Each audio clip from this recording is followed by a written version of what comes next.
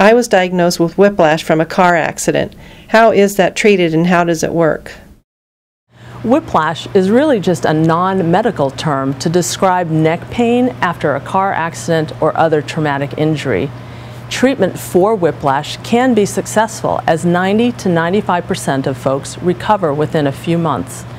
Common treatment interventions include manual therapy techniques to mobilize specific joints in the neck, ice pack application to the sore area to decrease any pain or inflammation, and advising a patient to move it or lose it. Moving your neck, even though it's a little sore after that injury, is really important in order to maintain that range of motion and flexibility.